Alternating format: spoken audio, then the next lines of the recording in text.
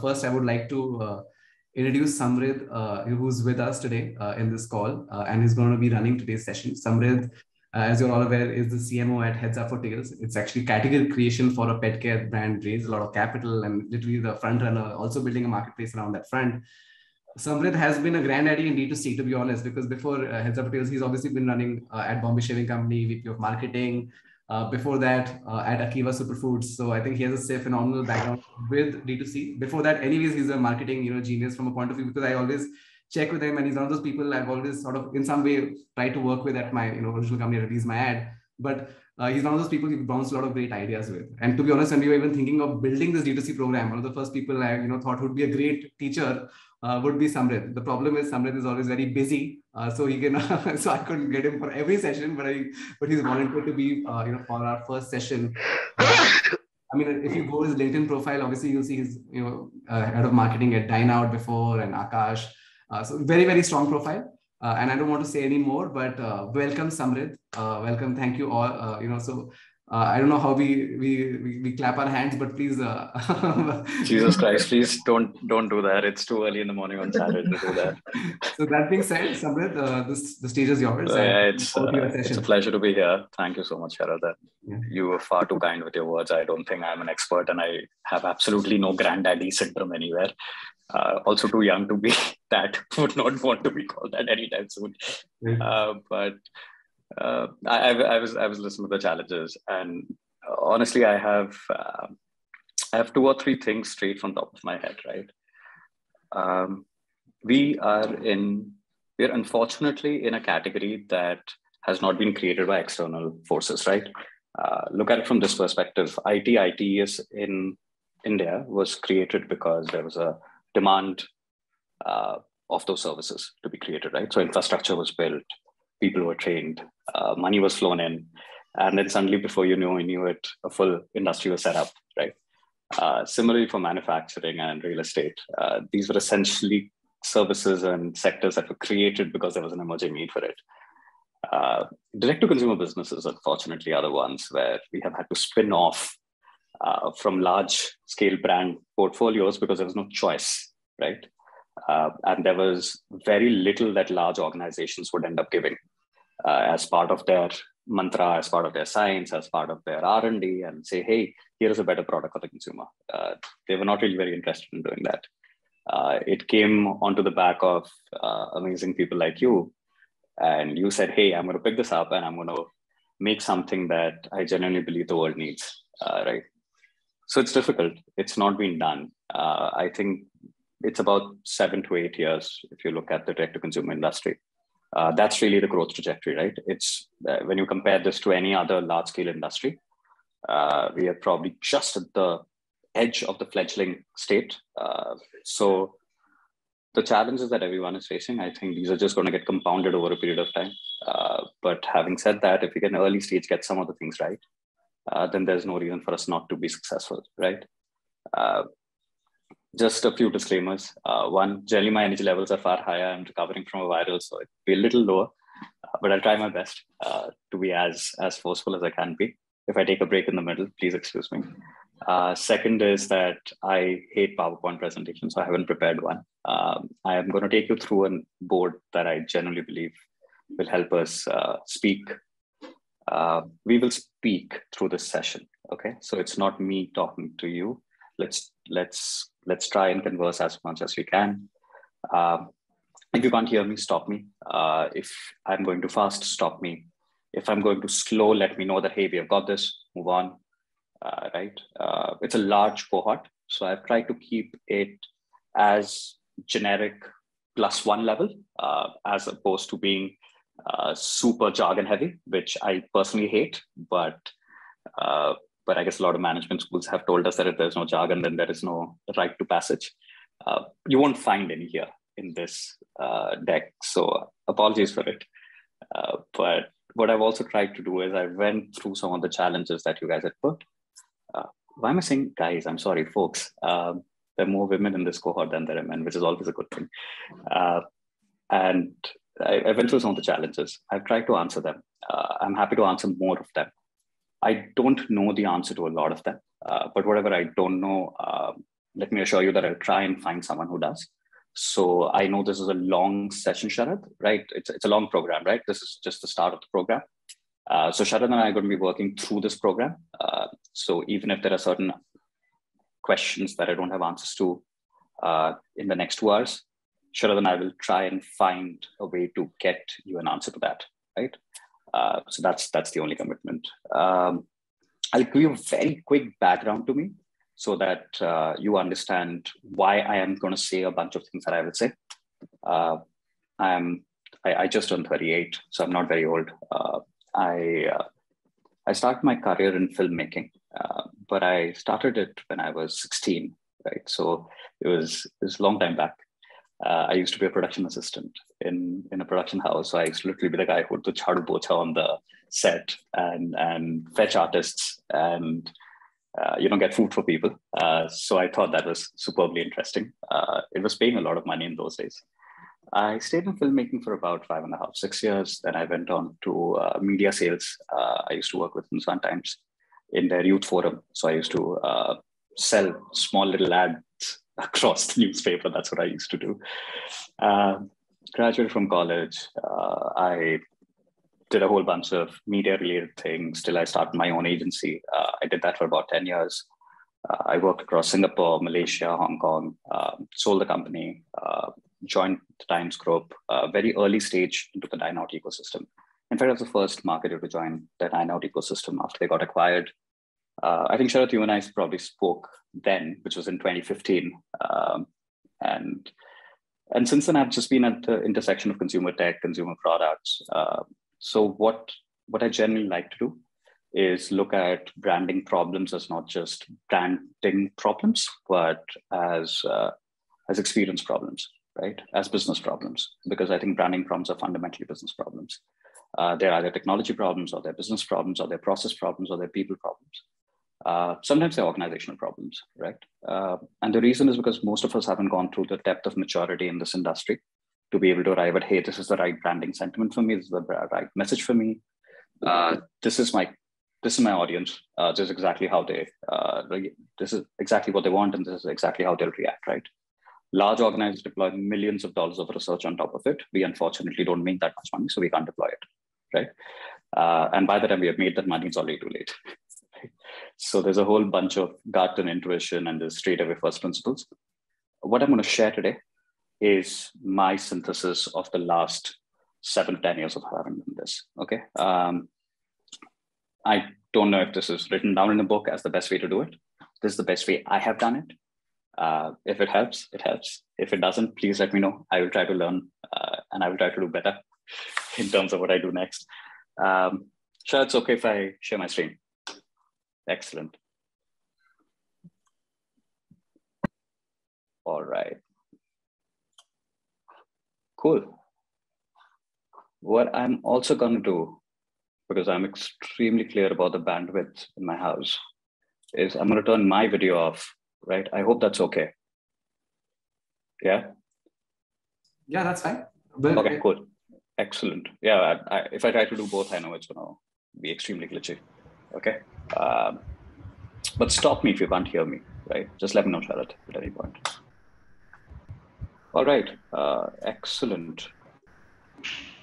Does anyone know what this image is on top? I'm sorry, I'm such a... Yes, it is. It's the 1930 flight. Thank you so much. It's just one of my favorite images of all time. It just shows that two people just wanted to sort of get out there and do something extremely powerful in many ways, right? They imagined it, they did it, and today we sort of enjoy a whole bunch of things from there, right? It's also a very powerful image because it shows the solitary man, right? Just this image in particular just shows the solitary man and what has been built. So it's a lonely journey, and I understand how lonely this journey can be, especially when you're building something. So that's the reason I want to start with that, saying, hey, it might be lonely right now, but it gets better as it goes along.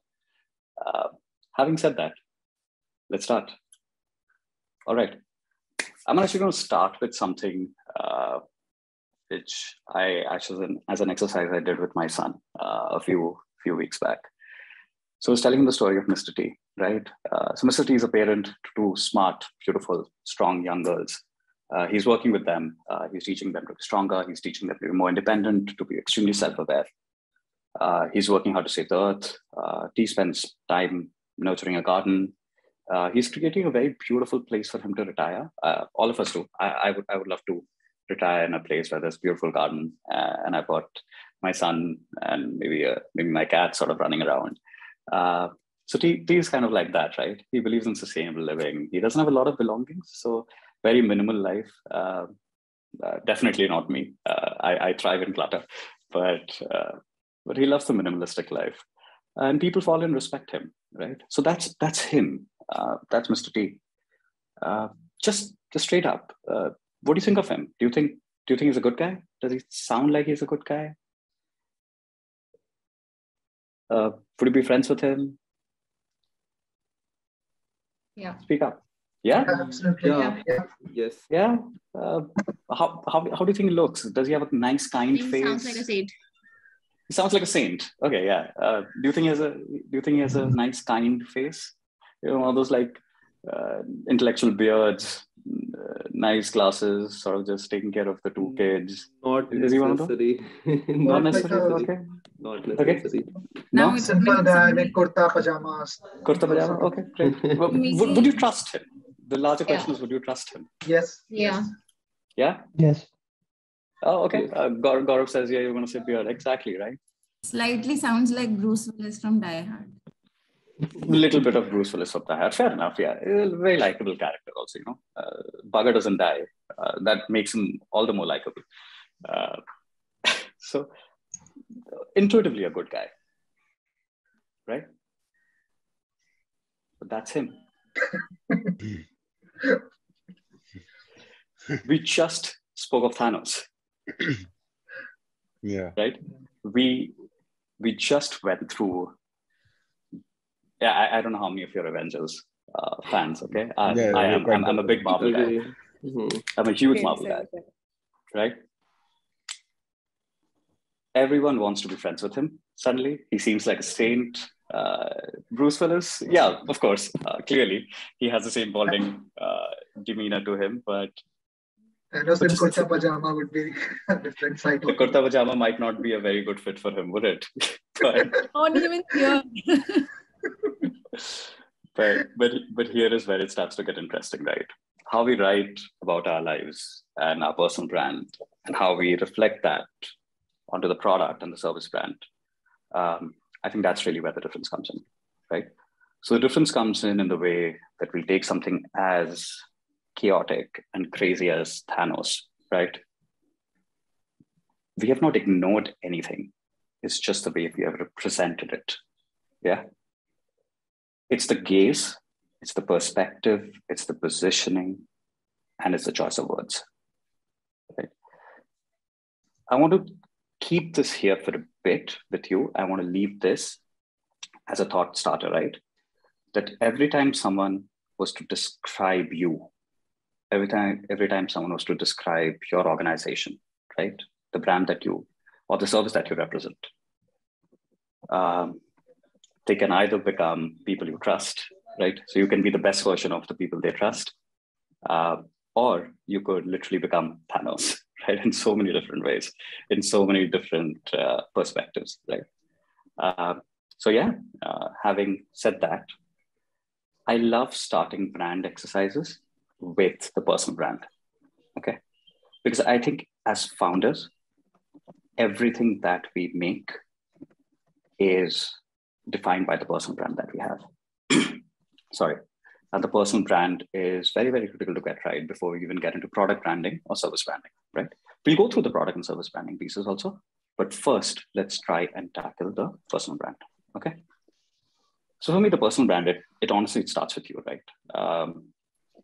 And here's a framework that I have always tried to work with any of the founders that I engage with, right? So this is what I try to break it down for them. I say, hey, who are you really, right? And it's extremely important to be able to succinctly state who you are, right? We of course, we say, hey, we are founders, we are entrepreneurs, we are creators, we are marketeers, that's what we do. That's not who we are. Who we are is different. I, as a person, I'm a thinker. Yeah. I'm a writer. That's how I started. That's how I'll end. That's who I am, right? So I'm a creator to begin with. Who am I trying to influence, or who am I trying to speak to? Is a function of what my largest cohort who engage with me are, right? So right now, if I'm trying to speak to you and if I'm trying to influence you, then I know that you are a bunch of really enterprising, young, bright, smart people who just know business and know how to create something which is extremely difficult in this world, right? So I'm speaking to you. So I'm trying to influence you, which essentially means that I should be able to recognize what your needs and desires are, right? What are you most confident about? I'm most confident about speaking about brand challenges, growth marketing, product market fit. That's what I'm really, really confident about, right? Why is that interesting to others? Hey, clearly there's a bloody need gap in the market, right? And it takes time and effort to build out clarity of thought. And if I can solve someone's problems at a fraction of the time, then it's clearly interesting to them, right? Is this something unique to me? Yeah, I would guess so. At least in this cohort, yes. In another cohort may not be, but in this cohort, yes, it is unique to me. Are people willing to spend time listening to you? The answer is very obvious, yes, and I'm very humbled by that. But yes, if people are willing to spend time listening to you, then that clearly means that there is a certain degree of respect, trust, authority, or at least appreciable authority that's there, right? Do you have a unique way of saying what you do? Yeah, most likely. Even changing the medium and not doing a PowerPoint and going like this is also a unique way of saying it. Or maybe starting with Thanos is probably a unique way of saying it. So at least you're doing something different. Who else says the same about you? Sharath did, and I'm hoping that at the end of this, the other 30 of you will in some or the other form. I just took you through me as my personal brand, right? And tomorrow, if I was to start an organization, if I was to go back and look at the 10 years of running my own agency, I used to do all of this. I used to wake up and I say, hey, my agency is a creator-first agency. We're here to create content. We're here to create solutions. We were speaking to a very specific set of emerging Indian businessmen. In those days, unfortunately, there were more businessmen than women. So yeah, it was a gender skew. What were we more confident about? We were most confident about building business marketable solutions for them. Why was that interesting? Because they were not ready to work with large-scale agencies. They needed smaller players like us to solve critical business problems for them. Was it something unique to us? Yeah, there were only 2 or 3 people who were really doing it at that time. So it was clearly very unique to us. Were people willing to spend time? Yes. And they were willing to spend money on us. Did we have a unique way of saying it? Yes, because we were extremely consultative, as well as we had a creative bent. So we could solve business problems because of our creativity. So we did have a unique way of sort of putting out challenges there. And who else did the same about us? All of our clients did, right?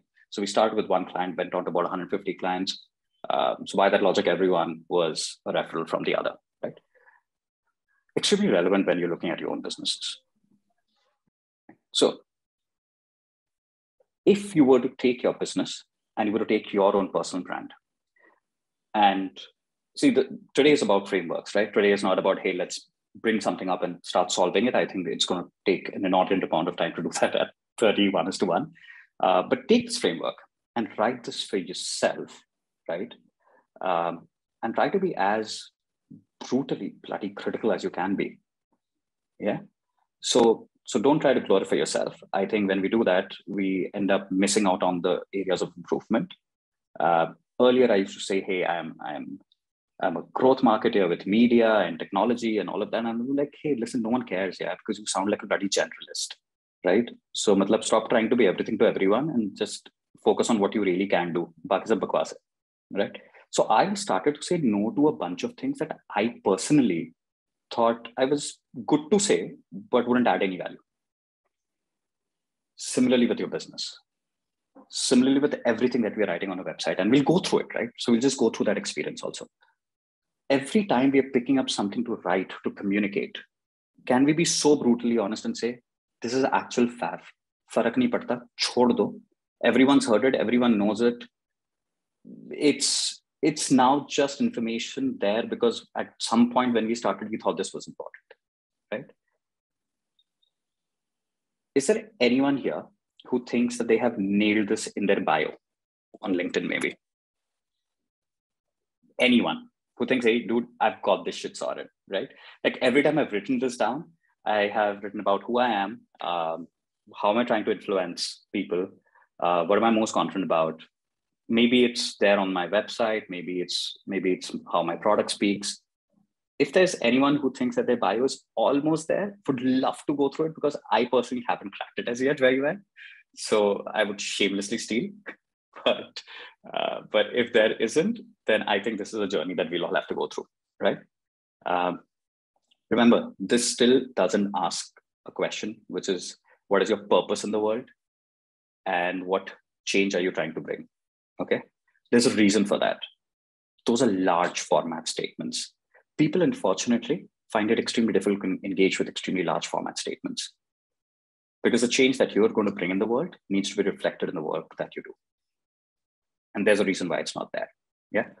So I want to start with the personal brand before we go on to anything else, because a personal brand, if we define it really well, and if we know who we are and why we are here and what we are doing and who we want to speak to, what's the influence that we want to bring about, and are people really willing to listen to me? And if they're not willing to listen to me, then clearly there's a problem and I need to work on that piece. Is what I'm saying unique, or is the way that I'm saying it unique? And is there someone else who says it about me? Think about it. It's exactly the way we would like to build out our product pieces, right? Let's get into the product pieces. Any questions here? I'm happy to stop and take questions, and then we can move to the next piece. In fact, I think that's a better way of doing it. Yeah, Tushar, I think you raised your hand. You had a question? I did not have a question. Basically, he said that he said about the LinkedIn bio thing. Yeah. And I actually tried doing that. I was writing bios पहले कि यार लोगों को influence करना है, लिखना है. But now when I actually felt like it's been 6 years since I've completed my MSc and back to my business. And I felt that कि यार कितना दिन तक you'll try to influence people. Just be the person you are and just write what you feel about your own self.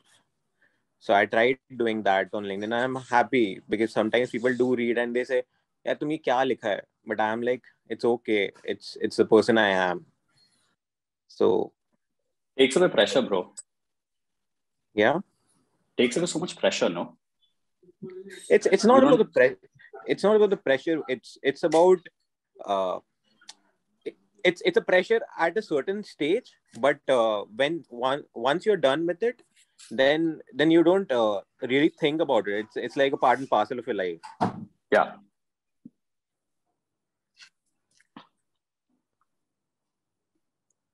Yeah, that would be it. Excellent. But are there any questions across? No, thank you. So I have a question, Samriddh. Yes.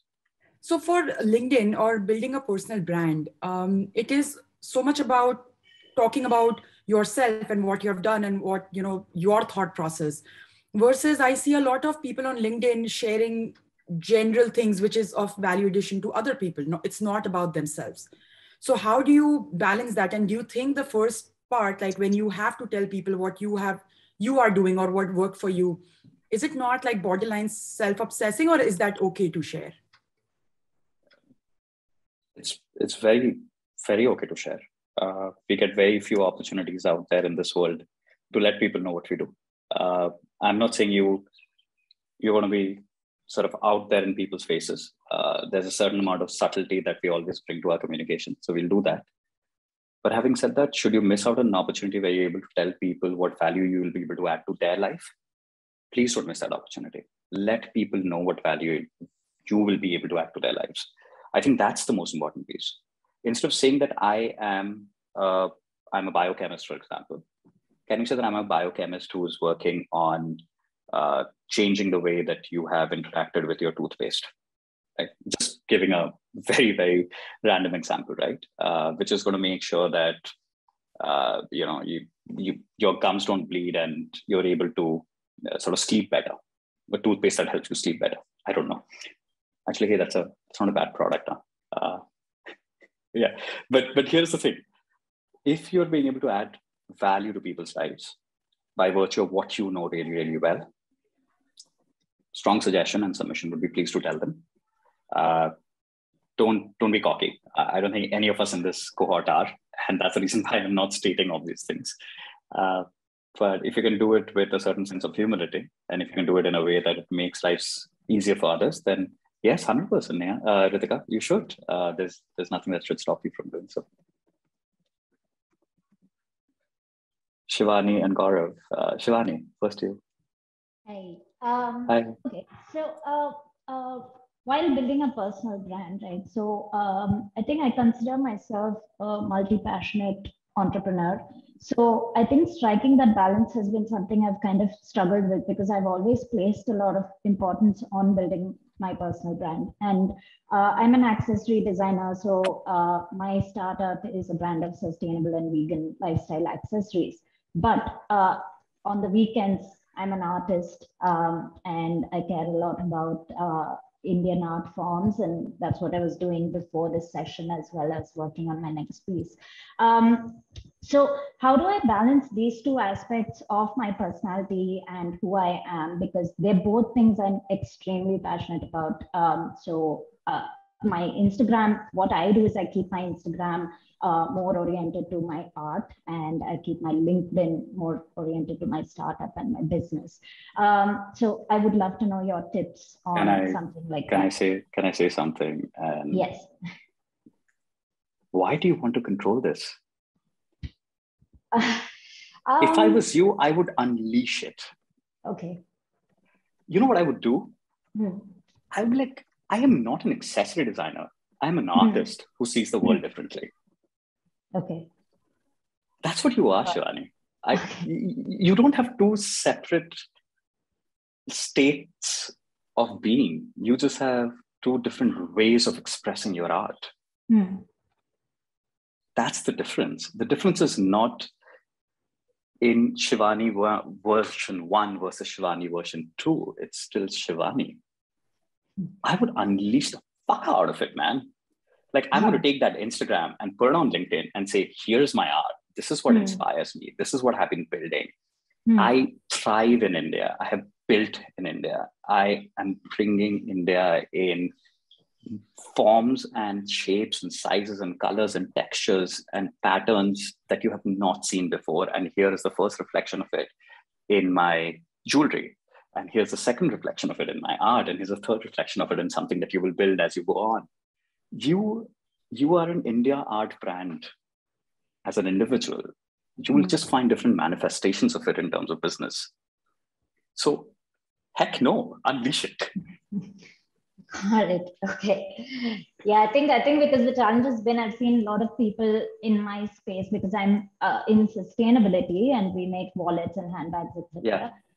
So a lot of people in my space use their LinkedIn to talk more about sustainability, about the environment, about all these things that they care about. And I'm like, okay, where does my art fit into all of this? And it's just all really of it. Confusing. Okay. See, we're the same people who are on LinkedIn, right? Yeah. So I have started to spend more time on LinkedIn than I was doing on Instagram. I think I'm just getting to be a little older for Instagram. I'm still okay with LinkedIn. But the fact is, LinkedIn's become boring because I think everyone is saying the same thing. But if I get a beautiful dash of art in the middle of my day and I see a process for it, I'm far more inclined towards consuming it. So in fact, you have a fantastic opportunity, because LinkedIn, the mind space that people have still, you will be able to break that mind space and give them something that is far more refreshing, as opposed to being on Instagram, where everyone is consuming the same kind of content. And for you to then be different on Instagram is problematic, but for you to be different on LinkedIn is not. And content, unfortunately, in today's world needs to be different. Otherwise, people don't consume it. Yeah. So actually, I would use it very, very differently. Yes. Okay. Thank you. Yeah, That's no worries. Gaurav. All right. So I had a question because I mean, you had, when you were kind of going through this, and I kind of understand where you're coming from. You were talking about, you know, we all kind of tend to maybe generalize and be generalists. And you said, you know, maybe kind of take out some of the stuff that is not necessarily as important to you, and, you know, kind of make it a little more special, right? Or kind of more sort of, okay, this is who you are. But I think that's where, for me personally, I feel like one of my biggest strengths, and I'm not, is the fact that I have, over the course of my experience, gathered so much, all different kinds of experience. All of that has culminated into this becoming my startup. For instance, I have an MBA in finance. I worked as a professional storyteller for 1.5 years, right? Yeah.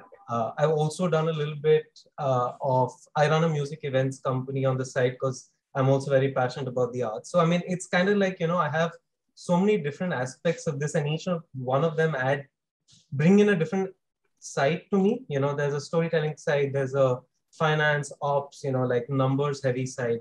So for me, every time I think about my brand, I think about the fact that I have this kind of diverse experience that sets me apart. And so I was very interested to kind of get your thoughts on this generalist versus specialist kind of distinction, and kind of where, you know, you could draw the line essentially. As your personal brand, please recognize that you are not a generalist at all. In fact, you're a specialist of multiple things. Okay. A generalist would be someone who would just be an MBA finance and then just dabble in a few things. You are clearly running 2 organizations, so you're not a generalist by that logic anymore, because you, of course, have people working for you. There's a responsibility that's there, and you're able to generate revenue across the board, right? So it's not being a generalist anymore. So you're a specialist of multiple things, which is a fantastic thing to speak of. But as a brand, Polka Pop, right? I don't think Polka Pop really benefits. Yeah, of course, your employee-based benefits, and maybe your stakeholders benefit from your MBA in finance. But Polka Pop might not benefit from your MBA in finance as a narrative, right? What it will benefit from is your cultural appreciation of music and, you know, events and life in general, right? And just understanding youth. So if you were to look at that side of your life, then you're able to contextualize it to Polka Pop, right? So I think that's the way you should look at it. You're still being able to let go of one thing from your organization, from your credentials for your company, but for everything else, you're not a generalist. You're just a specialist of multiple things. Okay, all right. So kind of I mean, the only reason I brought in the MBA because it's the easiest way to kind of say different kinds of specialization. I mean, personally, I have multiple thoughts about an MBA, so we'll get to that later. No, that's okay, man. Don't get me started on MBAs. Okay. So, right, okay, this is the last question I can take for this piece, because then I do have to move to the next one. So, Avinash. Yeah. So while building a personal brand, so we have this, different platform. Facebook has a different thing, Insta is different. So how much modification should we do in our, brand building process according to the platform? Like LinkedIn will be more professional, or should we just say like how we are in whatever words we feel is right, but perhaps may not be relevant for that platform. So what sort of consistency should we have? To be yourself. When you meet people in different parts of your life, right? So when you're with people in office, you're with them in a certain way, but the core of Avinash is not gone. And then you walk out of office and you're with your friends, the core of Avinash is not gone. The core of Avinash is still you. The core of Samriddh is still Samriddh. Samriddh is someone who genuinely loves to, read, have fun. I am a little on the reticent, reserved side. So I am not the life of the party, unfortunately. So you will not suddenly see me jump around into a bunch of things. I love music. Yes, I might be with my college friends on a choice of music and go from Honey Singh to something. Honey Singh. But when I'm with my in-laws, maybe my choice of music is a little different, but there is still music, which is a constant in my life, right? So if someone comes over for lunch, there'll be music on. If someone comes over for dinner, there'll be music on. Just a choice of music will become a little different, right? I like to read. When I am reading business books, I'm reading business books. When I'm reading fiction, I'm reading fiction. But there are certain things that define me, right? So that as the same way, there'll be certain things that define you. I think as long as you know that LinkedIn is not the place where you're putting your drunken pictures, maybe, and Instagram is not where you're putting your job opportunities, maybe. I don't know. Actually, I don't know what people use Instagram for anymore. Everyone's using it for everything. And maybe on Facebook, you're realizing that it's mostly just uncles and aunties. You're okay.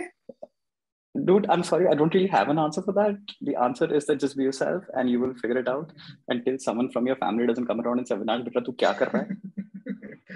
Sure.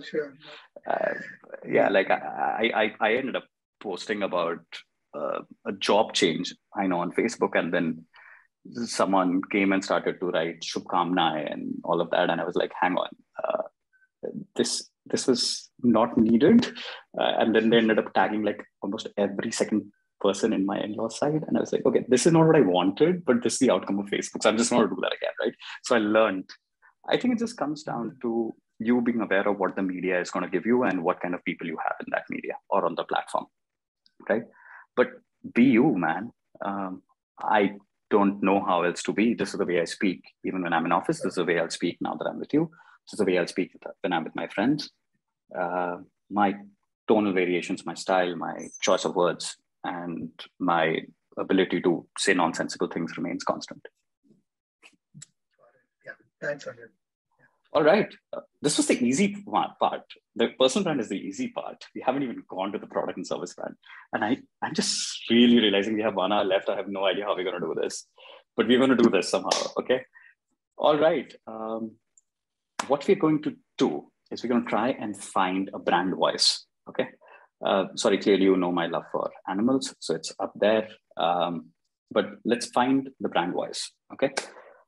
Most of us, I'm sorry, this is something that I actually saw as a constant across.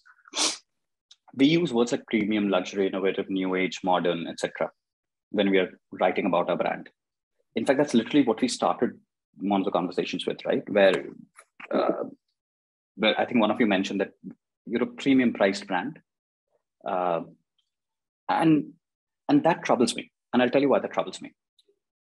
Premium is what people perceive, okay? It's not a market determinant price point, okay? So in the market, you will have as much of a karma that exists as you have a 99 rupee, a face pack that's available from Jolene maybe or someone, right? The fact is, premium is something that you can command by virtue and value of the product or the experience of the product or the service, right?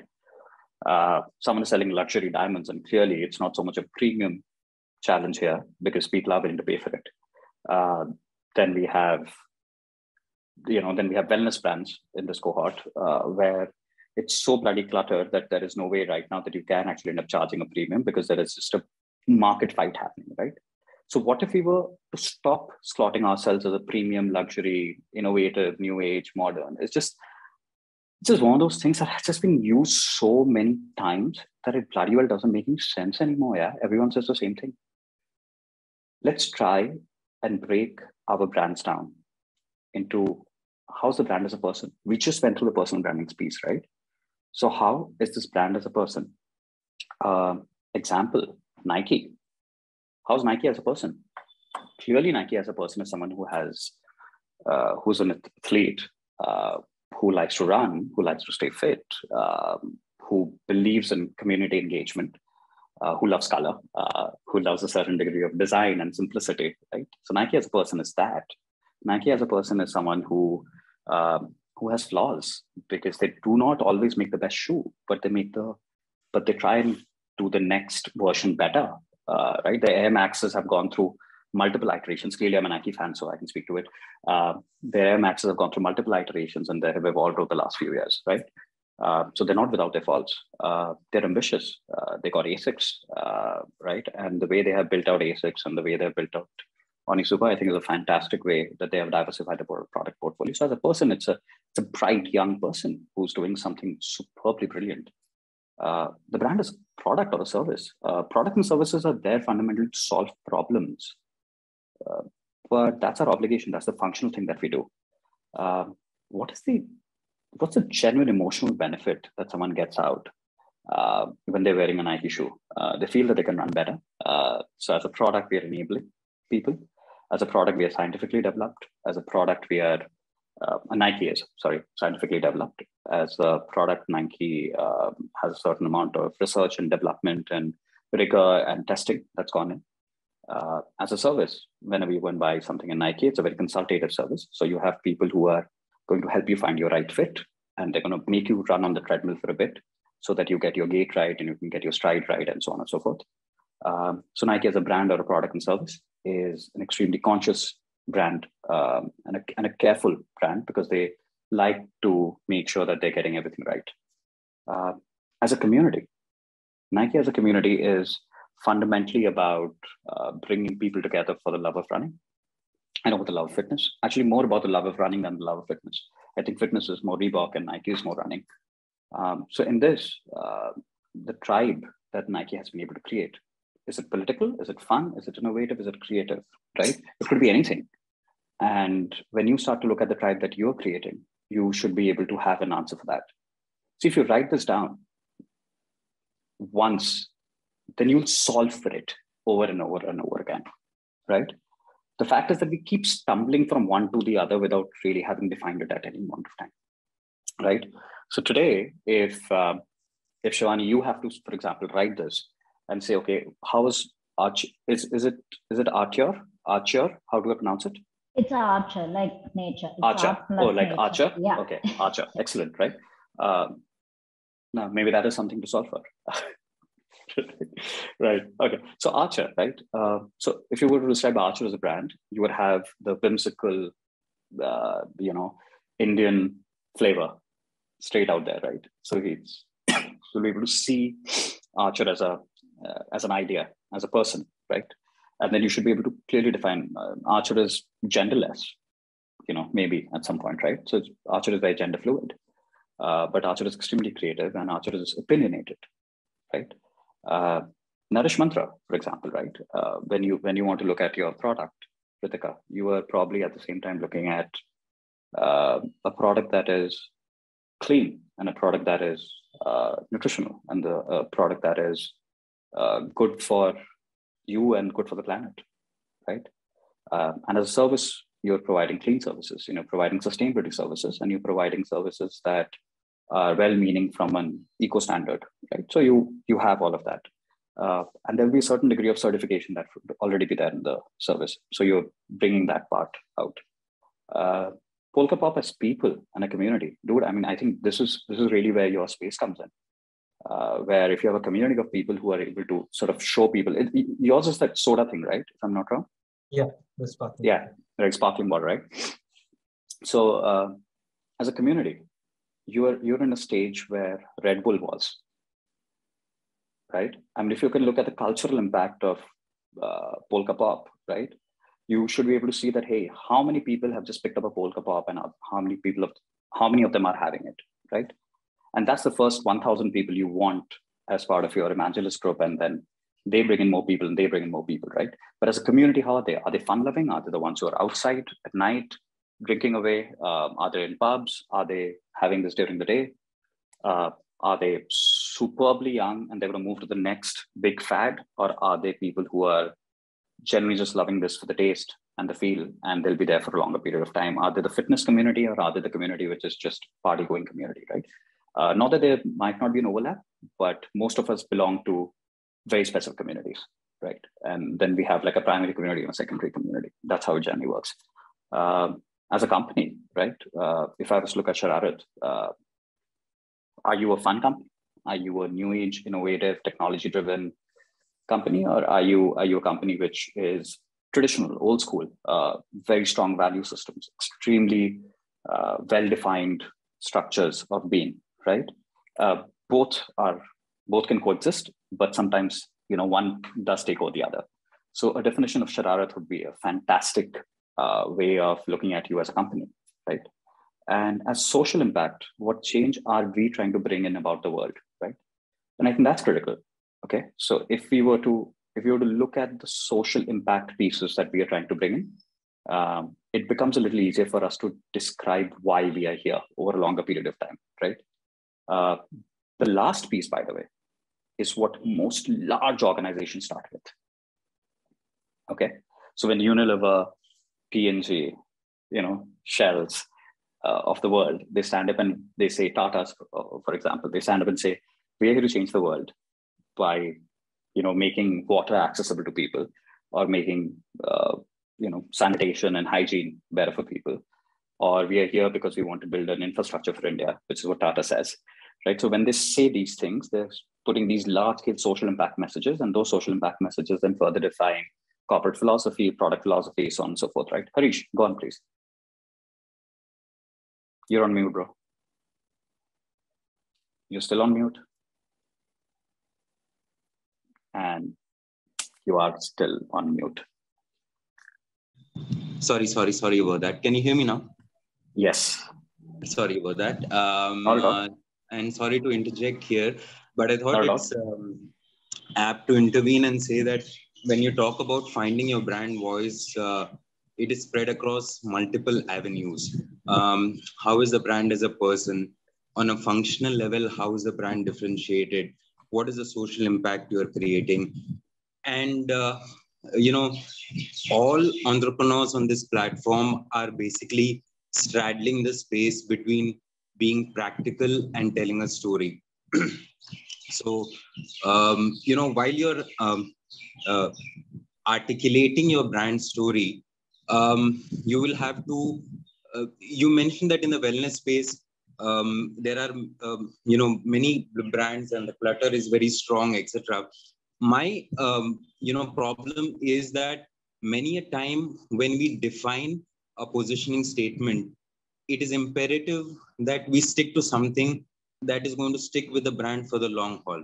Case in point, when you launch a brand that is differentiated in terms of functionalities, when you, in the initial 3 to 4 years, your positioning statement is going to revolve around what is it that you're offering to the consumer differently.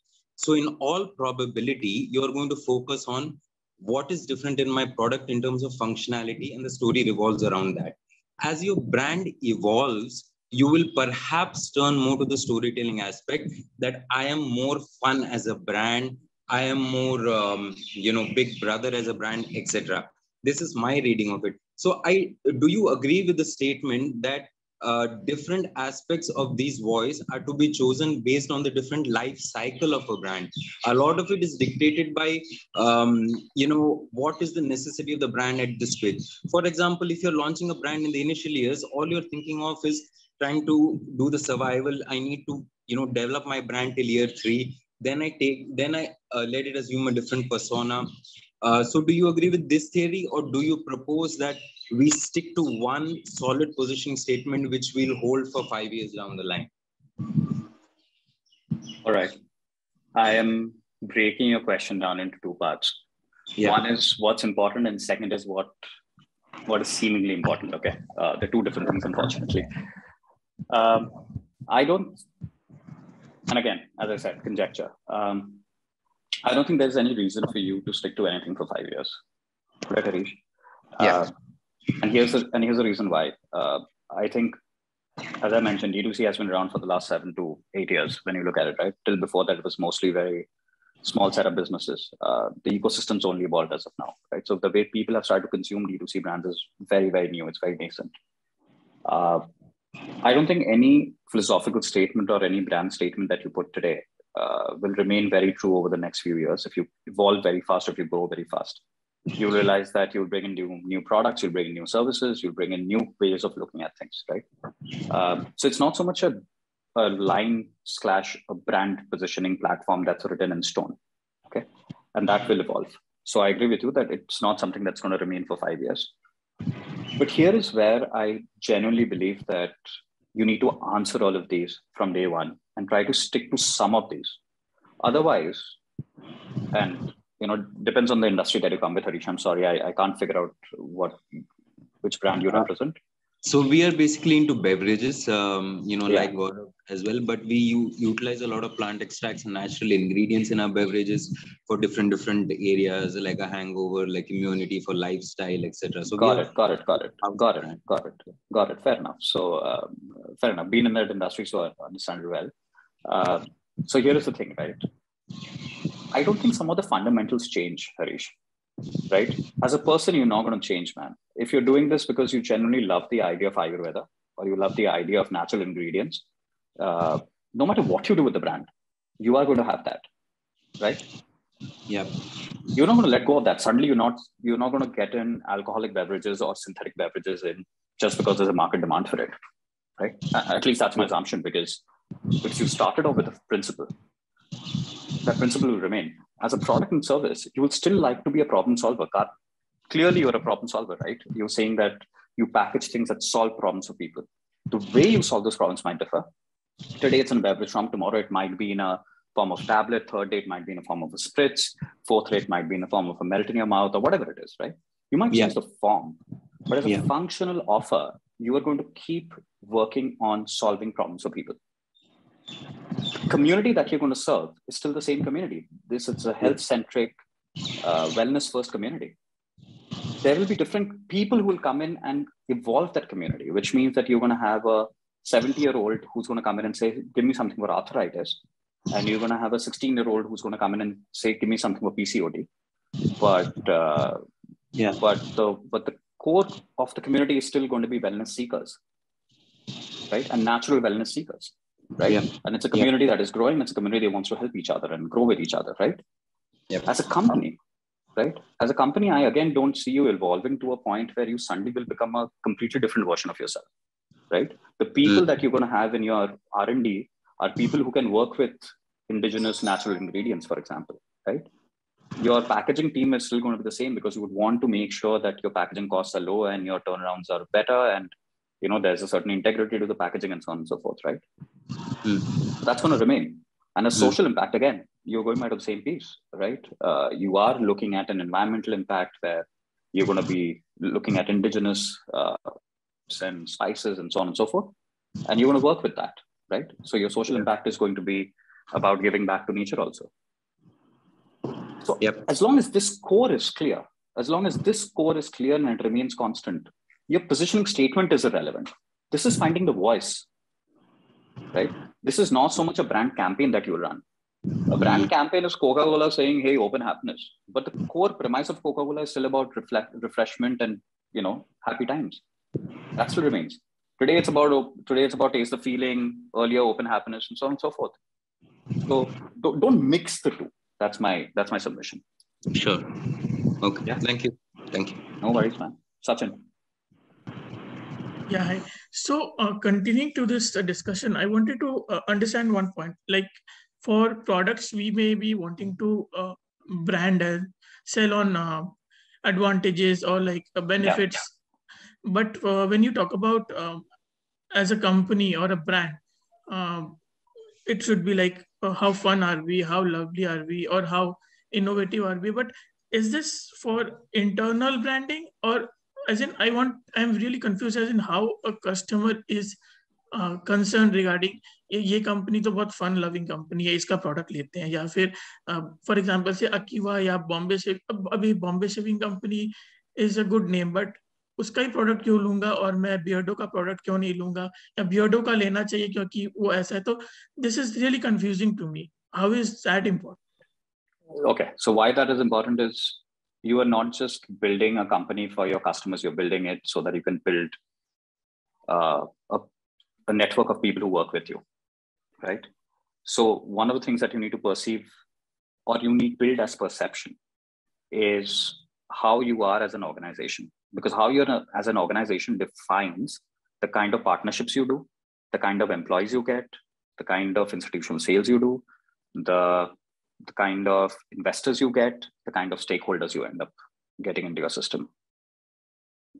So today, if Bombay Shaving Company is perceived to be a premium brand, right, and Beardo is considered to be a more mass premium brand, when investors look at Bombay Shaving Company, and I'm trying to make you see the brand as a whole, So don't think of the brand as मेरा product है, ठीक है? वो एक product side आपका एक product side है, but आपका brand आपका हर employee है, right?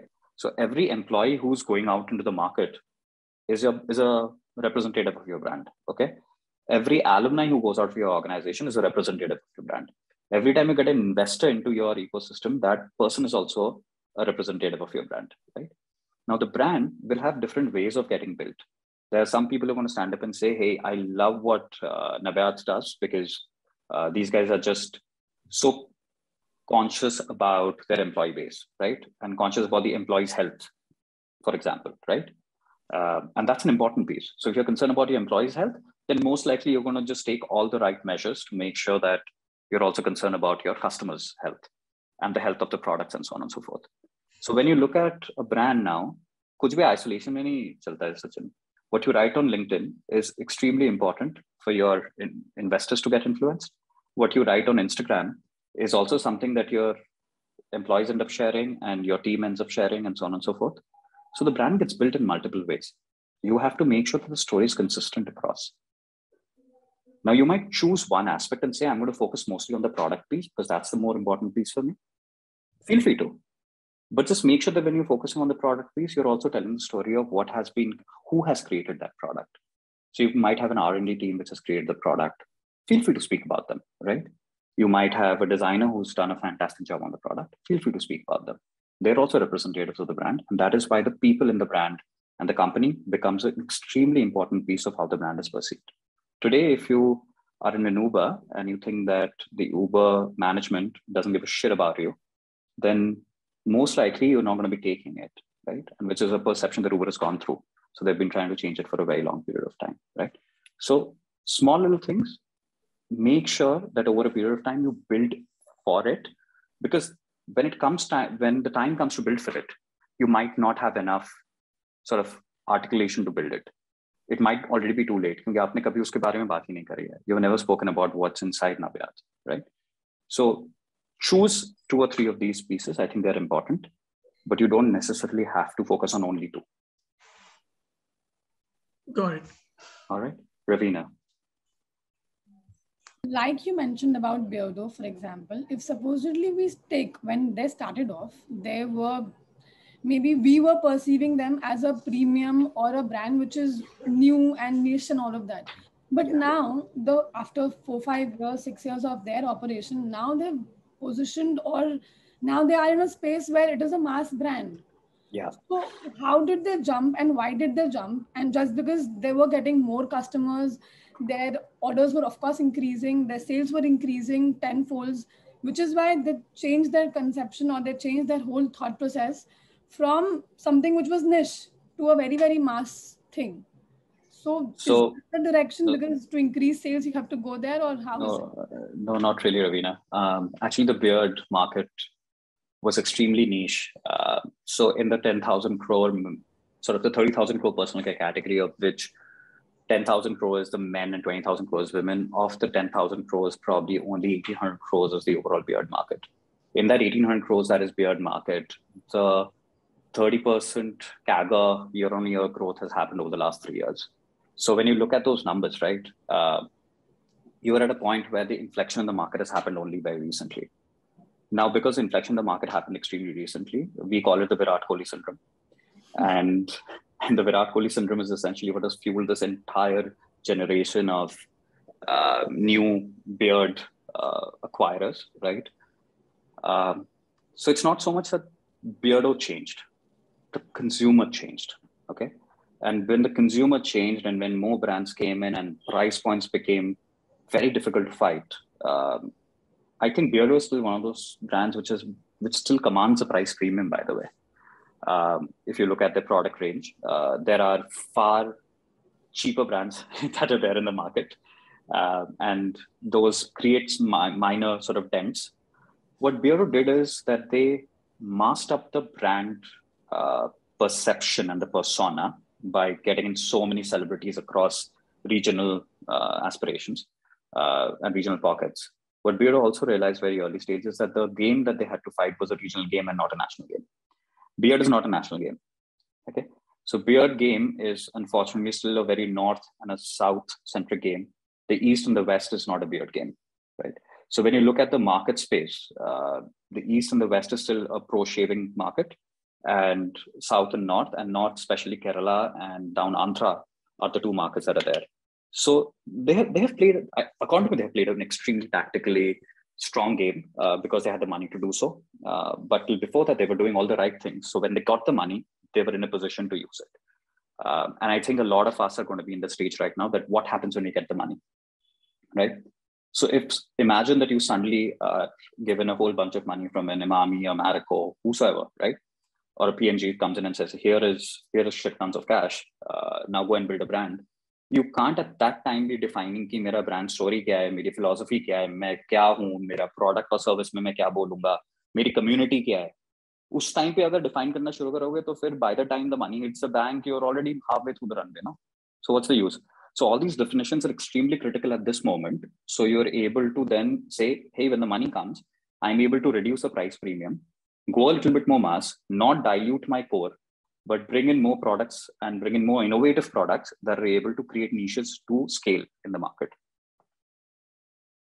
So yeah, I mean, beard was a classic example. Sorry, it was a extremely close category to me, which I worked on for a very long period. So I could speak to the numbers there.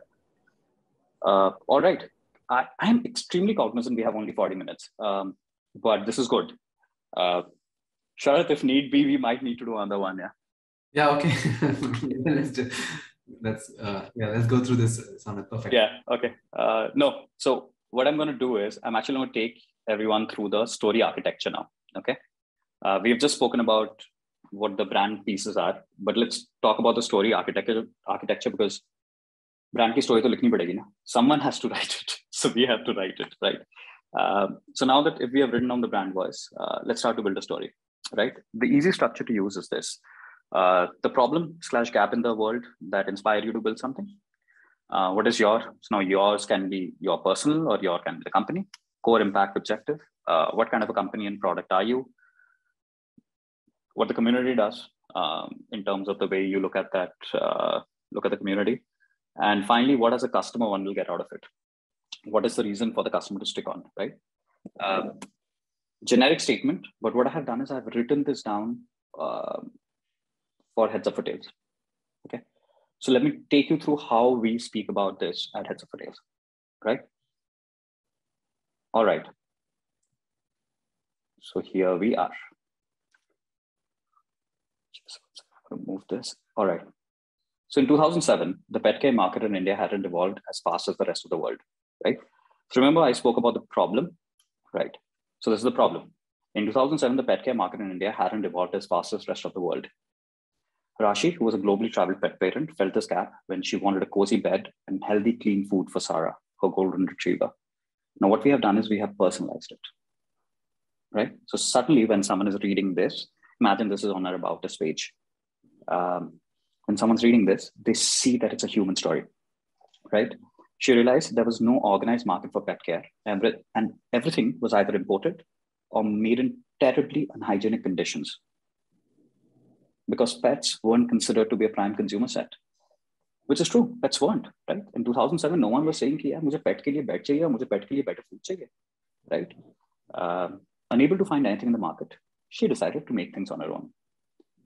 Now here's the hero story evolving, right? Someone who went through a problem and decided that I'm just going to do this on my own. She dedicated her time to endless research, product prototyping, rejecting what was readily available in the market, pushing the boundaries of the pet industry at that time, right? So she went through her journey, right? So she went through a trouble. Heads Up for Tails was born with just 3 products and a vision to change the world, right? So now what we have said is there was a problem in the market. Someone had to get in and solve that problem. Rashi took it onto herself and went through rejection, went through deliberation, went through conscious choices to arrive at what today we see as Heads Up for Tails, right? And it was born with 3 products and a vision to change the world. Today, Heads Up for Tails is a trusted destination for pet parents. So now the journey is coming together, right? Today, Heads Up for Tails is a trusted destination for pet parents, built by a team of pet behaviorists. Now, Sachin, this is how I answer your question, right? Built by a team of pet behaviorists vets, product scientists, grooming specialists, nutritionists, product designers, and volunteers. We're telling people the core of the organization, right? We're telling people what makes Heads Over Tails Heads Over Tails. Today, Heads Over Tails is a trusted destination for pet parents built by a team of pet behaviorists, vets, product scientists, grooming specialists, nutritionists, product designers, and volunteers who are all pet parents. Now, this is significant because our organization only works with pet parents. There's no one in our entire 500 employee base actually who is not a pet parent, right? So, who are all pet parents. Our community brings together the art and science of pet care. Yeah. So now what we have just done is we have said we started there, but look at the way now we are choosing to build this organization up. What are we committed to? We are committed to making your journey. So now we are no longer speaking to generic. Now we are speaking 1:1. Now imagine this is on our website, right? Someone has come in on the website, so they're reading it. So now I no longer want to speak in generic terms. And now I want to speak 1:1. I want to speak to Gaurav. I want to speak to Ravina, right? So we're committed to making your journey of being a pet parent as enjoyable, stress-free, convenient, and nurturing as we can. With pet grooming services in nearly all of our 50 physical stores, our website has over 5,000 products that are carefully and consciously chosen to be good for your pet. We don't bring you anything that we wouldn't give our own pets, right? So we have given you choice, but at the same time, we have told you that we are choosing for you because we care about what we give our own pets. And our core brand philosophy is for family. So now we are bringing that in. While you might come to us for the love of your family, we know that you will grow with love from ours, right? So if you just take this much and you share it, right? Might be on Instagram, might be on LinkedIn, might be on Facebook, might be wherever. You've essentially told people that Heads Over Tails has, thanks, Ramya, sorry, thanks. So what you've essentially done is you've told people that at the end of the day, we are here because we care, we are here because we understand, and we are here because we are making some very important choices for you so that you don't have to choose very hard, right? I'm going to leave all of this with you, right? So you can start to craft your own brand messages, right? But look at all the things that we have gone through as of now. There's a personal brand in this. There's the brand as a company. There's a brand as people. There's a brand as product, service. There's a brand with a social impact. There's the brand sort of voice and tone that you will write is reflected across all these statements. And that is why it's so important to write that. Because without writing that, this would not be well informed, right? Yes, this should flow onto the homepage and try to make this into a story. So, sorry, I'm also reacting to chat questions. So there's a chat question from Aditya. So yeah, 100% on the homepage, find a way to make it flow. And I'm actually going to move to the next piece, which is the product piece. And after that, we will go on to the website piece if time permits. I've also tried to put a structure of how you can communicate better on the website. Okay. Sharath, if you could just keep a time check in general. I'm happy to go like 10 minutes extra, if that's okay with everyone. All right. Yeah. All right. Thanks. All right. Product values. Hey, listen, I think we have spoken about this in multiple ways. But what I'm going to do is I'm actually going to go to a format, which is this. It's the form, function, formulation, field format. Okay. This is not created by me, by the way. The only thing that I've added to this is field. Okay. Form, function, formulation has been a format that has been used by Unilever for many, many years. Okay. I think they've done a crap all job of it in most ways. Okay. Because large organization, farak nahi padta. Okay. We actually have a fantastic opportunity where if we can say, do we have a disproportionate advantage in the form of the product that we have bought? Is there a new functional benefit that we can speak about? Is there a formulation change that makes life better? Okay. This, by the way, can be applied to art. It can be applied to services. It can be applied to products. Let's take an example of how this might apply to a cell phone. over the years, the forms of cell phones have changed, right? So when Moto Razr came, they said we're changing the form of the cell phone. Remember, there was a flip and it was sharp, right? So there was a form change that happened. Apple came in and said, I'm going to change the form to a point where it's candy bar. And then the Android market was already sort of there. But now the only other form change that has happened is a fold, right? So even if you look at a form change, it sometimes ends up giving a very clear disproportionate advantage, right? So now people want a folding phone only because it's a fun form to play with, right? So people love form changes straight up. Okay, I'll give you an example of form change in D2C. Effervescent tablets. Okay, just straight up taking basic effervescent tablets, which are nutritionally right, Ayurvedic inspired, and so on and so forth, and just like being able to put one in water is fantastic. Sleepy Owl with their cold brew bags, form change, right? So you already had that at home, but now suddenly there's a new way of consuming that product, right? So there's a form change in that. Function change. I think what Harish is doing is a function change, right? It just the ability to take an Ayurvedic juice and package it in a way where you're able to say, hey, here is a functional benefit from it, I think is a huge, huge piece, right? Let's look at formulation, right? Are we being able to speak to the formulation of what our product is? And is there a disproportionate advantage in that formulation? For example, in soda water, is there something that we can bring in from a formulation perspective, which people haven't had before, right? And feel. This is the only thing that I've added, which I think is extremely relevant to the direct-to-consumer industry, okay? Which is we are able to dictate the way people feel in most cases by writing about the way people should feel.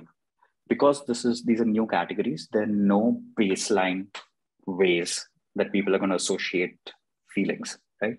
So when someone is buying art online, when someone is buying jewelry online, when someone is buying, let's say, any kind of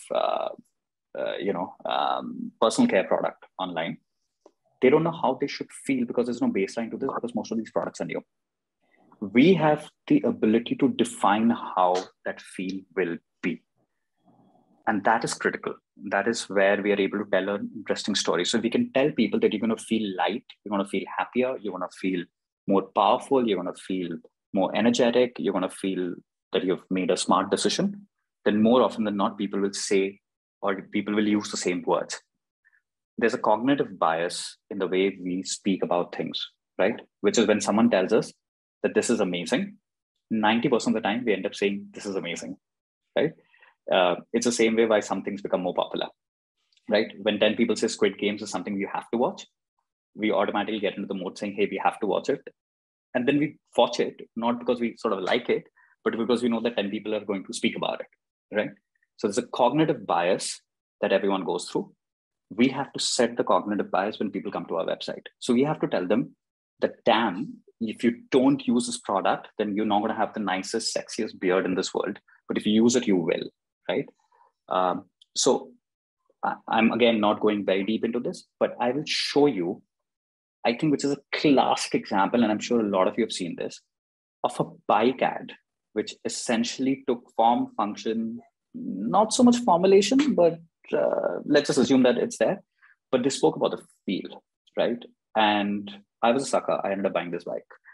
I don't know. Dude, I did. Okay, Sharat's laughing away to glory.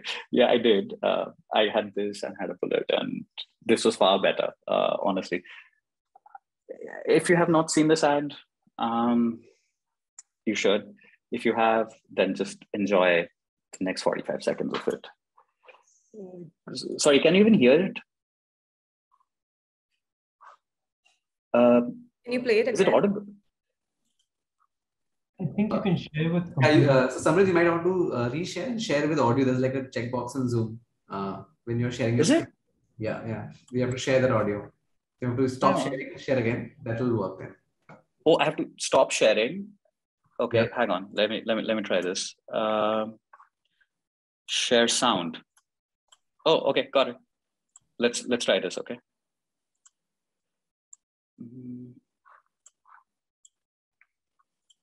Sorry. By the way, this is something I told Arata already. I'm not very comfortable with Zoom. I'm such a noob, yaar. Yeah, totally.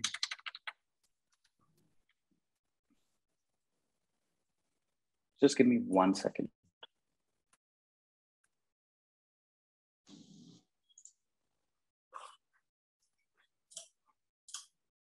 All right, I'm back. Shall I try it? Yeah.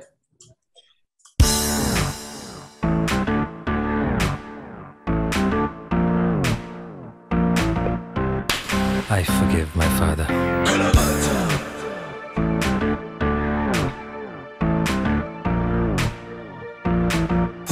I forgive women.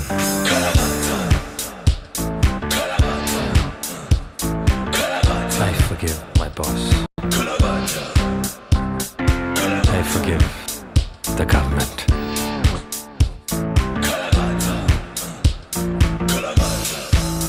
I forgive my barber.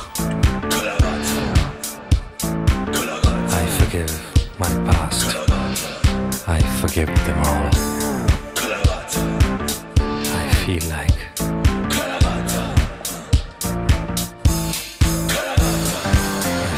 God. Bajaj Avenger DTSI. All right. So there's a reason why I wanted to share this.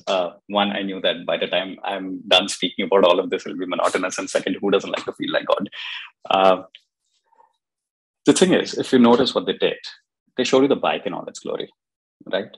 So hum bhi D2C mein product dikhate achhi tarah, right? We show usage of the products. Most of us have been able to get our imagery absolutely bang on right?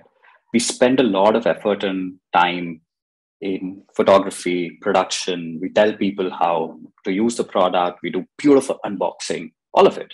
We do that, right? What we don't do is speak about the feel. So just go through your website, okay? And if you're doing it, then fantastic. But if you aren't, then try and bring in a way to tell people how they will feel after they use the product, right? So once someone takes a shot, do they feel, Harish, do they feel lighter? Do they feel sharper? Do they feel stronger? Do they feel better? See, because what you're assuming is they will be able to articulate how they feel. Most of us don't know how to articulate good experiences. Most of us are fantastic at articulating terrible experiences, right? Because we're angry, so we choose words. But to articulate experiences where we had a good time, it's very difficult because we end up saying, "Acha tha, good, awesome, very nice." Yeah, that's not what we want, because we're creating something we want people to tell us how they fucking feel. And they will not tell us how they feel if we don't put the right words in their mouth. So we have to choose the words that we want people to use. Okay? So if there's anything in this product piece, the one thing that you have to remember is to tell people what words they should use to describe how they feel after they have used the product. Okay? Last 20 minutes. I think we're going to get there. Hey, sorry, Tushti, go on. Yeah, hi. So I have this question about the feel piece, right? So yeah, what is the right way of depicting it? Like, for instance, right, should it be the brand particularly talking about it, or should it be the customer? So should it actually be through both? Okay. Both. Again, go back to the personal brand piece. Remember, what was the last question? The last question was, who else is going to say this about you? Yeah. Correct? Dude, that's it, right? We need to have different people saying, I feel like this. Correct. So doesn't, like, when the brand is talking about it, does it not look very overboard? Because, you're already talking about the product, the features, the feel of it. And with the customer, I think that validation is coming. Or does it go overboard? Or is it completely okay to do that? I think it's completely okay till someone says that you're faking it. Got it. And I don't think we're at the stage of maturity across the ecosystem where someone is going to stand up and say that it's too much. Yeah. Great. Others, Thank you. not at all. So, hi everyone. My question is, when we start working on the brand was the personal brand, how the product should be and everything, that the actions should happen in the initial stage of the business when you're just starting out.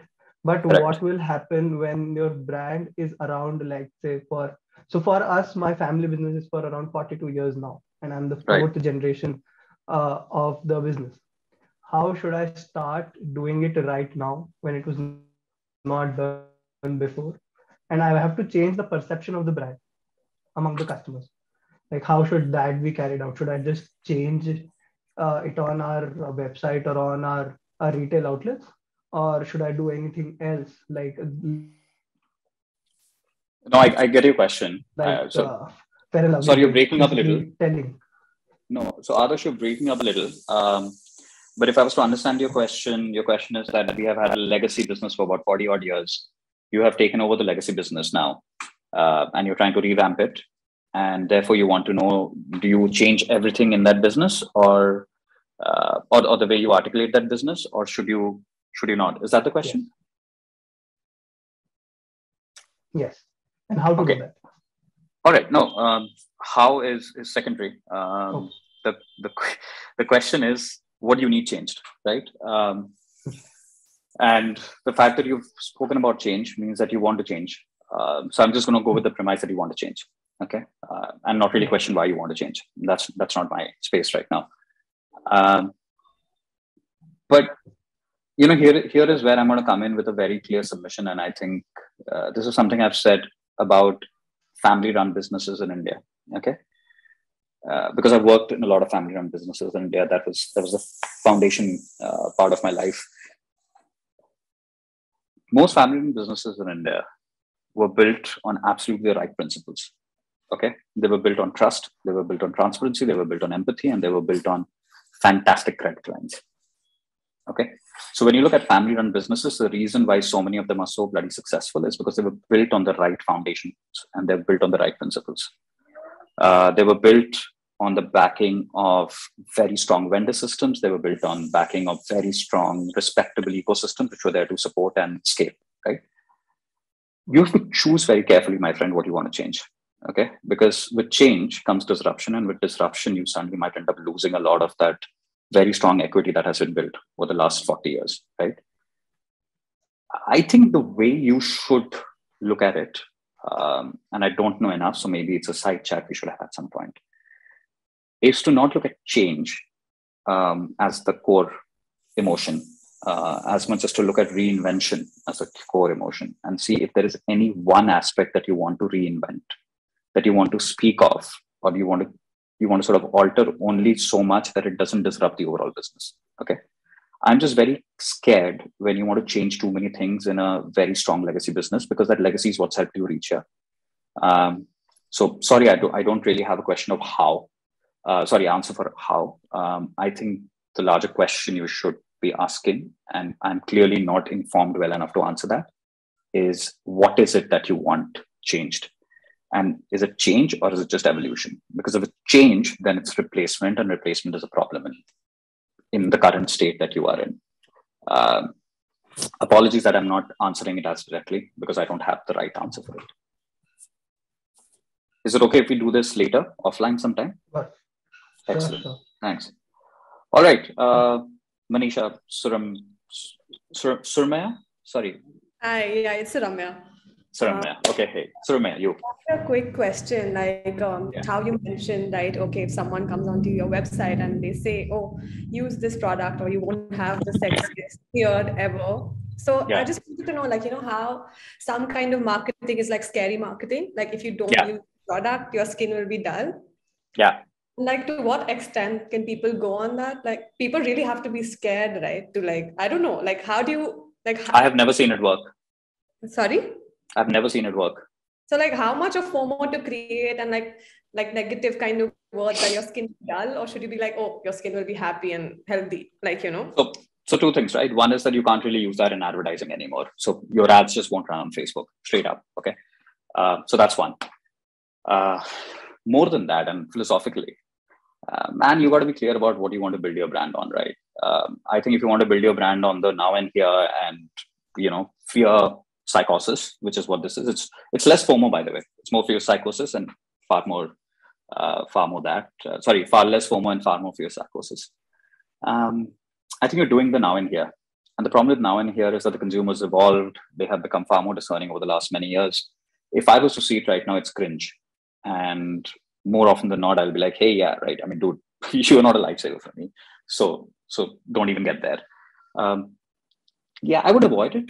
I think if you're a fantastic product which genuinely does solve a problem, just let them know what problem it solves rather than telling them that they already have the problem. They know that they have the problem, right?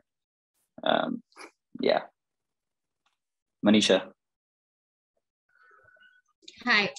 Since you've been talking about Hindustan, Unilever and all this, we are into a personal care and hygiene category. Yeah. So basically our company started with the OEM. So we do OEM for Reliance, Tata, Star Bazaar, we're there everywhere. And we started our own brand with Scare, right? Yeah. So, and how you told us the story. So we are trying to portray our brand as India ka apna hygiene brand. So about the quality and all, yeah, I'm quite distinct because I know it's the same stuff that is getting manufactured and we're trying to give it at factory pricing. Like people say we're giving premium quality at premium pricing, but here we are at factory pricing and all. And our vision is basically to get to 80% of the household market, in India especially, and be a household name in the Indian market. So when you're talking about all these things, I feel we have a story, we have good pricing, good packaging, good product, but just that brand awareness, how you said that feel factor. Yeah. It's just slightly very confusing how to reach there after. Okay. And okay. Got it. No, sorry, carry on. No, I mean to say it's not that our sales touchwood, it's going quite good and all, like from 2% of the company, what we are doing in sales, we have grown to 20%, obviously because of the COVID situation. And now even after post-COVID, it's just growing because people have accepted the brand and the quality of it when there were nobody in the market and then they had these products to use. Yeah. But the fact is to reach out more to people, that's like my major concern and how to go about it. Correct. So can I answer this in a way that might not be extremely comfortable for you, but I'm still going to say it. You're unfortunately in a bathroom category, right? You're in a category which is guarded away. No one advertises that category. No one says I am using this care, right? I just came out of a bathroom category.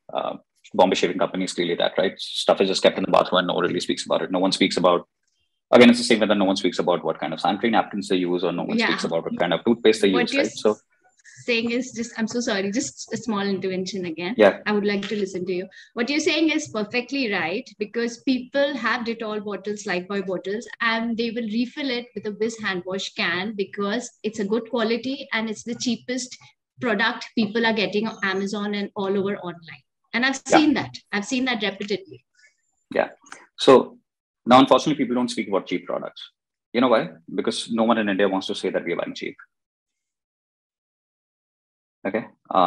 India is unfortunately a market that's led through high aspiration, high credit worthiness, low savings, and very bad frugal practices in terms of economics.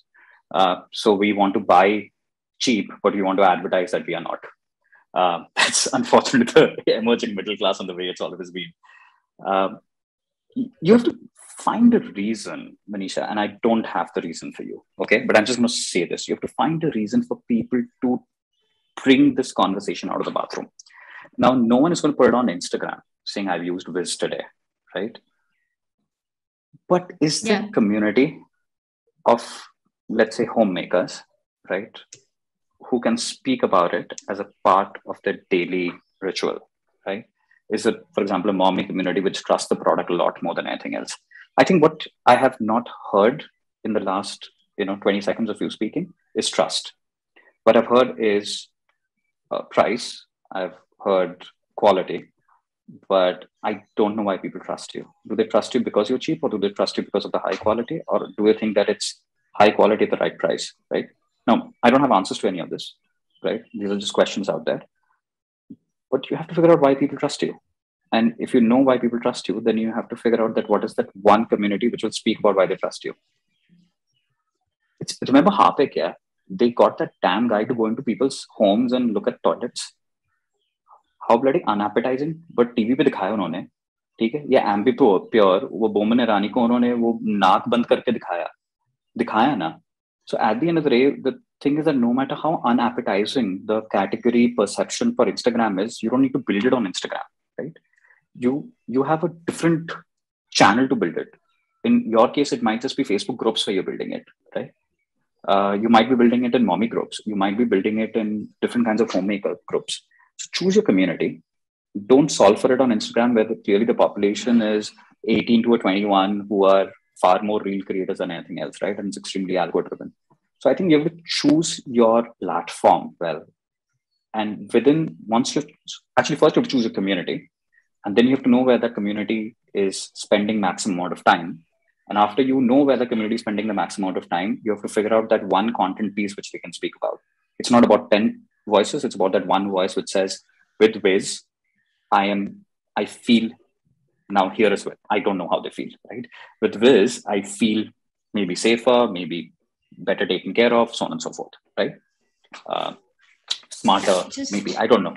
Yeah, one small thing, like how you said. So we have done a lot of innovations also, like from hand wash, hand sanitizer, wipes. We've gone to the deodorant, body wash category, which we feel from to the teenager or the college student can use it more and show up. Like how they want to figure out what is right to be used and all. So it's not only a bathroom category, which you're right. The sales happen only in that category and not on deodorants that much. Though we are coming out with the innovative products.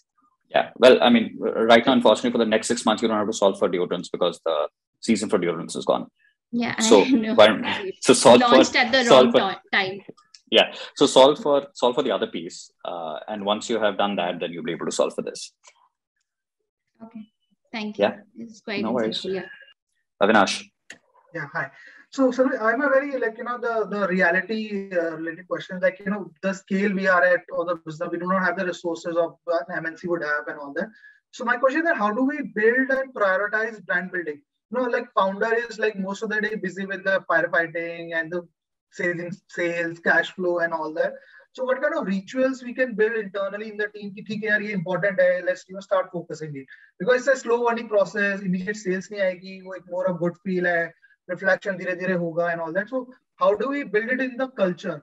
That's one part. Second is that how do we measure the success of such branding activities? Are there some tried and tested tools and all that? So yeah, these are the questions I wanted. I'll handle your second question later because I have that already. How to measure success.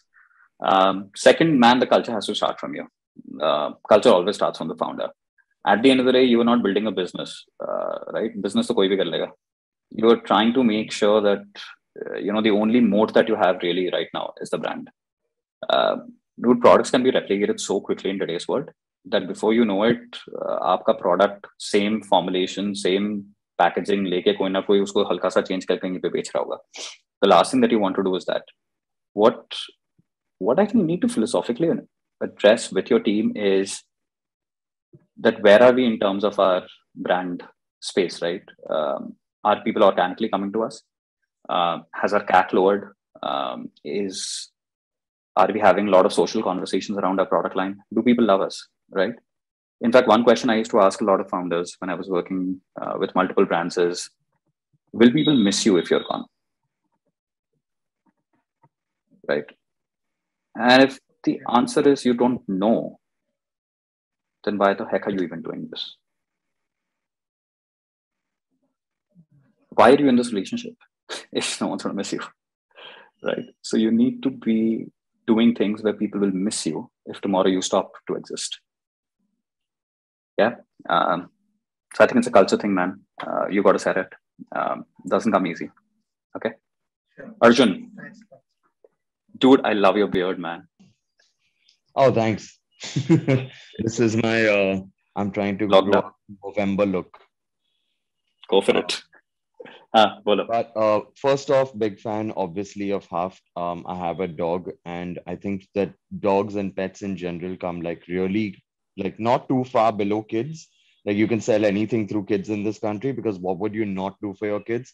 I think pet parents know that that's how you feel about pets as well. And Correct. that's a beautiful thing. Not to devalue some of the branding work you guys have done, because I know I look at Half and I'm just like, look, that is just brilliant. Everything I get there is going to be spot on. So I think the question I'm trying to get at is, one of the issues that we have in like the food space is a lot of like people just feeling like they need to serve a purpose, like in terms of like, oh, I need to put a sauce. So the question that really comes up out here is like, they're looking for value, but they're not sure. I need to create a certain value for Nagin sauce where people are looking at it and saying, look, it's okay for me to spend 250 on this rather than 120 on like Biba, because I know what I'm going to get is like a unique product. Like all of these guys are selling products that everyone can buy in the market, right? Like companies sell you things that they know you can buy, not necessarily what's the best thing for you. And I think like we in this case are definitely looking at like unique flavors, but you know what a harissa tastes like, you know what a peri peri tastes like, but no one knows what a Sankeshwari or a Kantari chili might taste like. So how do I convince, like, how would you propose that like one of the routes I could go down in terms of getting people to appreciate that the value of the product is so much higher? Like, don't look for value through me discounting my product, rather than try and just understand that, look, this is, you can buy 6 beers in a night and spend 1,000, or you can buy 1 bottle of hot sauce and like enjoy all your food for a month. Like that's such an easy thing for me to understand, but like, how do I get that feeling of increased perceived value from the customers? Like, any suggestions on a FMCG product like this? One, it's unfortunately still not FMCG, Arjun. It's CG, it's not FM. Fair enough. Fair enough. Right. The second thing, and the more important piece for you to recognize, is the fact that you literally, and I'm going to use this term, you're in the cultural sauce, right? There's a fantastic cultural movement that can be built around having hot sauce. Okay. The fact is, you're not building a culture, you're selling a product. Okay. Now, if there is a culture of having a coffee in the morning before you go, and then going out for coffee breaks and having a beer, that's culture, right? But the Indian culture, unfortunately, because we already eat spicy food, the Indian culture doesn't really dictate that you need to have a hot sauce with your food, right? So the challenge is that you're already selling spices to a spice market. You have to replace some behavior for this to become very, very prevalent. Okay. So pick one thing that you think you're going to be able to replace as a behavior, and go after that like fucking madman. Like just it's like this. If you can say that eating, I actually have never tasted your sauces, so I can't go to the taste part of it. But imagine if you were to say that you cannot have ketchup for breakfast, right? Or ketchup at any point of time. If you're above 20, right? I mean, it's almost like saying after 20, Ketchup if you're eating ketchup, ketchup is for kids. Like, just kill fucking ketchup. Kill something, dude. Right? I mean, my thing is, if you need to go with a Nagin name, so you got to kill somebody. Absolutely, right? But the fact is that that's not your stance. Your stance is, I have a product. Dude, I don't give a shit what flavors you have, because right now, the flavors I am eating, they're fine. There's nothing wrong with them. Right. But you haven't told me that there's something wrong with the food that I'm eating. Gotcha. Okay. Like, bachcha hai kya? Ketchup kyun kha raha hai? Yeah. So replace something, right? Replace something. So replace the damn ketchup. That's really good. That's really good. Appreciate it. That's really helpful. No worries, man. I think we're completely out of time now. Dude, how do we do this, Sharath? Yeah, I think Samriddh. So we are from your ETA. How much time do you think you will take from a community? I have about 5 to 7 minutes more, man, and I still have so much left. But actually, the next two parts are fast enough. So, Yash, Jasmine, is it okay if you guys send me your questions and I could probably reply to them? Does that work? Yeah, you could, like, I will leave my contact details at the end of this, and you could just write to me, or just you know, hit me up on LinkedIn. That's easier. Does that work? Sure, and sure. then I could just complete this in the next 10, if that's okay. Thank you so much. I'm so sorry. Yeah, we should always park more time for this, Sharat. Learning. All right. Yeah. All right. Hey, listen, I have found this super helpful. Okay. I'm just going to leave this here because this is the way I relook at almost every communication piece that we build. People don't read everything. People scan. Okay. And there is a F-shaped bias. Nielsen did this study. In fact, you can just search for F pattern on Google and you'll find it. Interestingly, people just scan text. Okay. They just scan and they just look for the top 3 things that stick. Okay. So whenever you are writing anything, my suggestion would be this: put the most important content right at the top. So which is like, make a big headline, right? So even if you see it, this is also an F. You see where my mouse is going through. So this is 1 and then 2 and then 3, right? This is an F. You literally have an F here. So clearly you're reading the same content piece. Imagine this was a website, you would read it the same way. And that's why I very deliberately made the F here, right? Use subheadings and bullet lists. Place important content on the left side because we read like that, right? So even on the phone, try and bring in the most readable pieces on the left. Even when you're optimizing for mobile, leave some space on the right, that's okay. And focus on the first 2 words of your subhead always. So the first 2 words in this case is the F, right? So you automatically sort of get hooked to it. The reason why I'm leaving this is because a lot of us are probably and I was going through the questions in terms of how do we design for better readability, how do we design for better consumption of content, how do we design for stickiness on the website. So these are some of the things. So I thought this is a good format that's worked for me. Feel free to use it. You just need someone in your team, ideally you, to be able to replicate this onto the website. Okay. Not just website, even when you're designing a social post, for example, so on and so forth, right? Anywhere. The F pattern sort of works across, right? All right. Last piece is these are the 4 metrics that whenever I run any brand campaign, these are the only 4 metrics that I look at. I look at organic visits, plus I look at conversions percentage of the organic visit. I see if it's lowering my CAC, right? Straight up. I look at repeat purchases. So essentially I look at an LTV format. I look at social engagements and followers. I think any other metric that you put on top of this is complete vanity. Don't solve for impressions, shares, views. Vanity hai.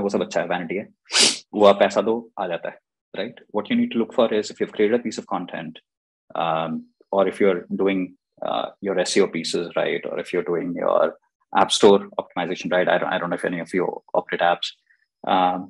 What you essentially are looking for is the ability to churn your organic visits plus conversion percentages from the branding exercise. Has your CAC come down by about 5 to 10% over a period of the branding activity? What kind of impact has it had on the LTV from the people who have come in through the branding activity? Just to give you a sense, in Bombay Shaving, and we would do a brand-led sort of funnel, right, which was more about top of the line awareness, top funnel expansion, creation, all of it. We would see that our LTV from that was about 15 to 20% higher than our LTV as compared to the paid audience which would come in, right? Percentage conversion was also higher in organic, and then there was a certain amount of social engagement that was inherent to that organic audience that used to come in. So I think it's a very, very interesting piece where if you were to solve for only 4 pieces, you should solve for cotton to be. Anything else is management oversight. मतलब देख लो, चाहिए तो चाहिए. It's more to solve for stakeholder engagement. But if at the core of it, solve for these 4. Okay. Just one question. Does this include offline also? The branding activities that we do offline, does this has to be integrated with those metrics? If you can, which means that if you're doing something offline, try and find a way to leave a code there so that when people are coming onto the website, they're able to use that code, right? And you can measure the impact of that. Or if you're putting a QR code literally for people to scan through and come to your site, then make sure that at least that tracking is very, very clear. If it's about social mentions, then make sure that those social mentions are being tracked through. I generally see that the offline pieces, while they can result in a little bit higher uptick of traffic, they don't necessarily result in a higher uptick in commerce. The reason is offline consumption still in India is a very entertainment consumption. We go to malls and we go to places to get entertained, and entertainment clubbed with commerce barely ever happens. It takes a period of time. कि मतलब मैं बार में गया, मैंने देखा कोई नया drink है, फिर मैंने जाके उसको खरीदा, वो कभी होता नहीं है generally, right? Just an example. Right? Whereas what happens is you get a bunch of social mentions from it if it's Instagram friendly. So I think that is something that I would solve for on offline as compared to online. I would solve for more content, social content offline, and not just commerce content offline, if that makes sense. Understood. Yeah. All right. I've actually answered a bunch of FAQs here. I'm not going to read them out. It'll be in the document that we'll send out to you guys. And here are my details. So yeah, I'm actually done. All right. Awesome. I'm sorry, I have not answered so many questions. Is email marketing conversion also part of this? Yes, 100%. Even performance, yep. Yeah. All right, good. I think there's side chats happening, which is all good. I'm sorry, I don't have a good copywriting book, man. You just write. If you write well, you write well. 3 brands that I really like in terms of brand positioning: Red Bull, Nike, and from an Indian perspective, Fab India. I think they've just got it right, and they've just been consistent at it. Anything else? Sorry, I'm just going through the questions, Sharad. All right, no, I think we're good. Yep, I think we are. So obviously, given we go over time, so our first session is obviously a great sign. But there's 2-3 things I want to share. First is, Samriddh, thank you so much for taking out the time. Not at all, man. Being over enthusiastic for solving a lot of these questions for our people in our cohort. Honestly, there's a lot of lovely nuggets, which have come out in this conversation. Be it replacing or killing ketchup, or focusing on feeling, right? Which a lot of us, will be putting in their stories. To be honest, when I heard you, share that the Huft story, it's something which I think a lot of these brands can literally do themselves and put it on their LinkedIn. That might just be one of the homeworks we would want to suggest to all of you over this weekend to start writing for your brand, right? And putting it out there. That being said, normally we do a ritual at the end of the day, but because it's Samriddh and we've done a phenomenal session, I want to really thank him from the depths of our heart. So I'm going to do a small share my screen on something. So the cohort is a little aware of it, Samriddh. Basically what we do is we play our waiting room music. And I just want to check you can hear my audio, right? I can hear your audio. And I hope we can all see our screens together. If we can, so what we do is we do a roll up between 3, 2, 1, and so we put our hands in front of the screen because we can't be physically available. But this is sort of our standing ovation for taking out the time for doing this for us. It's my pleasure. Everyone just put their hands in front of their screen. I hope we can all see the screens, and we'll do a countdown between 3, 2, 1, and go team. So Samriddh, if you want to join us, sure. And you can all unmute your mics, whoever hasn't, sorry. And then we'll do a countdown. Ready? What am I supposed to do? Go do this. So we're going to do 3, 2, and 1. Ready? I feel like I'm in Hogwarts. No, it makes us mean more closer. So 3, 2, 1, go team. Go team. Lovely. Thank you so much, Samriddh. Thank you. Not at all, yeah, my pleasure. Any questions, I'm available. All right, take it easy. Great Bye. session. Thank you. We'll share his details. We'll share also the content which he has shared. We'll discuss anything else. We have some other plans, but I really appreciate him going overboard. No worries, man. Is the next session, by the way, guys, on marketplace optimization. Guy Arindam Paul leads marketing at Attenberg. very, very different side, but also very, very important for us to get right. So look forward to having all of you guys there, and thank you all. Take care, everyone. See you. Bye. Bye. Bye. Thank you.